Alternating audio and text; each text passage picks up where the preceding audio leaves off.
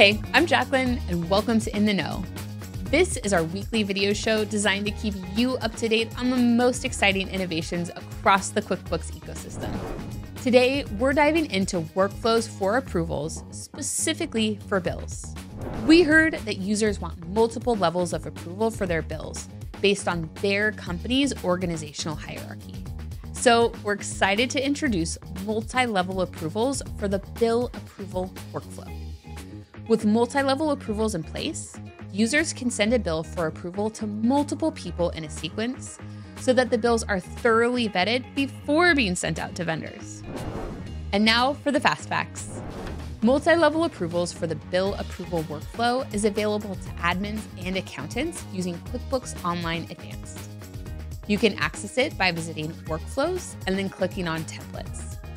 This feature has been available in the US since April of 2024 and is coming soon to Canada, UK, and Australia.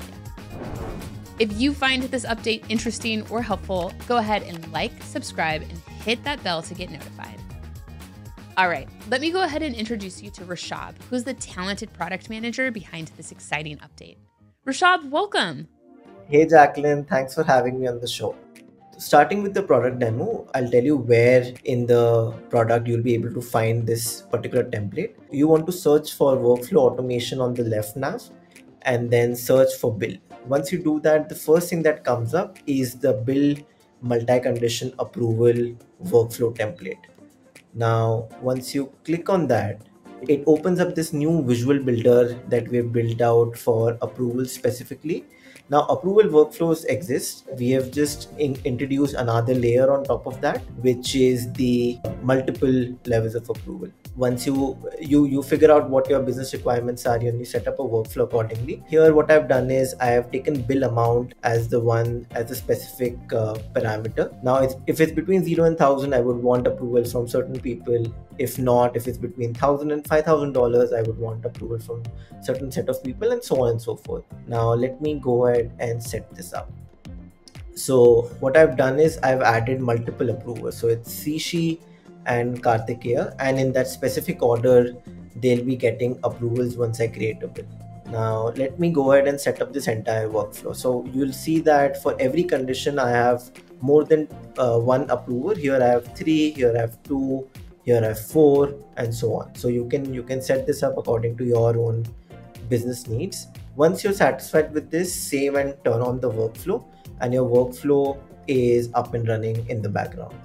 Now what I'll do is I'll take you through one branch of this particular workflow, which is if the bill amount is between 1,000 and 5,000, it should go to approval to Sishi and Kartikeya in that specific order, right? So I've created a bill for one of my vendors, and the bill amount is $1,500. As soon as I save this particular bill, I am posed with this pop-up asking me to send this bill for approval, which I'm going to do. So I'm going to click on send for approval, and once I do that, it automatically goes in the pending approval status. This is a place where you'll see all the status regarding approvals as and when the bill goes through that particular workflow.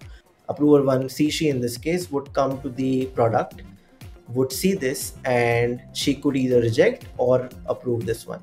Just for the sake of this demo, we're going to approve this. So as soon as I click on approve, it says that bill for $1,500 is partially approved, and now the next approver, which in our case is Kartikeya, has been notified. So Sishi's work is done. Now Kartikeya will come on the product, will see this particular bill, would again have an option to approve or reject, and once he approves, the state of the bill would change to approved, and now you could schedule payments, you could send this out to your end customer, and so on and so forth.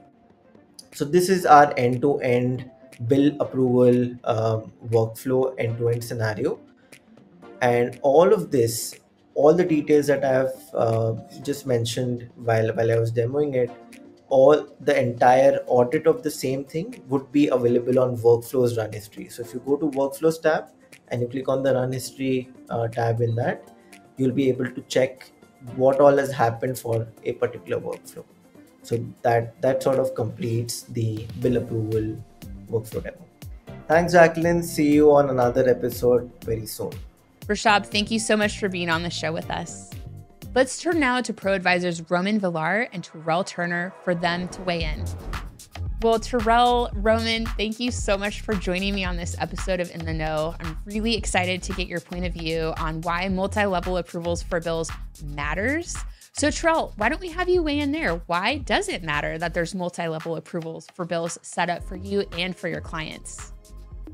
Yeah, I think the big thing is when you're a growing business, you can't really keep your hands on every single thing like you used to. And so you do want to make sure as the owner of the business or as a leader is money getting spent the way that it should? God forbid you have a situation where, money got spent on something and everybody's asking after they're looking at the financials, like, who approved this? And to avoid that, I think these multi-level approvals really give them a lot more comfort as they continue to grow, because as you grow, you got to shift your attention to other things. So you need the right tools to help you do that. Right. Roman, does that resonate for you as well? Yeah, it does. When Terrell's talking about growth, we're trying to introduce scalability to our clients, right? So as our clients grow and scale, how do we bring the level of controls and processes to help them understand their cash flow? Cash is the number one biggest concern for the majority of our clients. And so to be able to have the capacity and the controls to ensure that the cash out the door is being managed effectively, that smooths over a lot of issues in that scalability process. Now, Roman, you and I have had conversations in the past about how important it is for your team or for accountants to have an advisory mindset. So how would talking to a client about something like multi-level approvals for bills lend itself to an advisory type conversation? Yeah, it's a great question, because when we think about advisory, we think about that throughout the entire relationship with the client, from the transactional level through financial reporting. And so when we look at something like multi-level approvals for bill pay, the advisory component really leans on helping them manage their cash. And so like I mentioned, when we're going through these iterations of growth with the client, we want to ensure that we're bringing forward the right solutions, the right tools, the right solutions to their problems that exist and or they don't know exist, because oftentimes they don't really know that this is an issue or can prevent some degree of scalability until we bubble that up to them. So we want to be on the forefront of that to be able to enable them to have a little bit more visibility moving forward. So, we've been through this massive transformation when it comes down to advisory, to where you have this formal process of here's the processes and the controls. But when we really took a step back and boiled it down, advisory really just comes down to what is the value for the client? And what we realize is that money is just an emotional topic. And I think money going out the door, it's an emotional, activity, because if too much money is going out the door, emotions are going to be probably pretty high. And anxiety may go up or whatever the case may be. And one of the things that we found is being, advisors to our clients is helping them not only just manage the money, but I think also managing the emotional fallout of it. Because I remember we were doing a financial statement review where we pulled up all the expenses and we were reviewing hey, here's what you spent on this category. And there was a couple of things we came across and they used a few choice words, but they were just who blank approved this expense?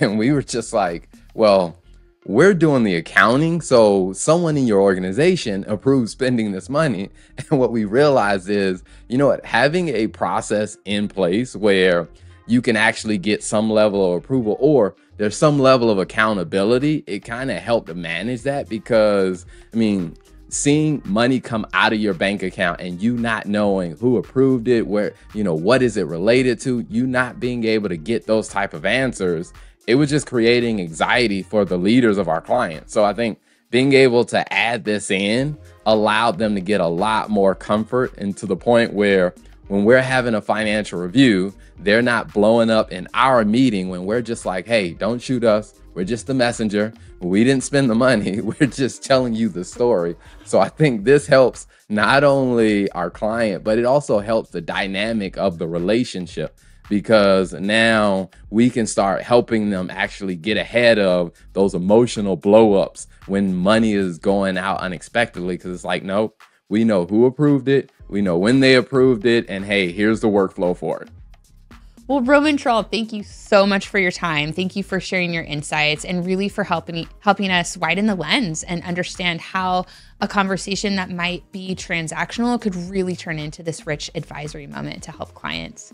So appreciate you both and hope to catch you next time. Sounds great. Thank you. Thanks. And thank you for watching this episode.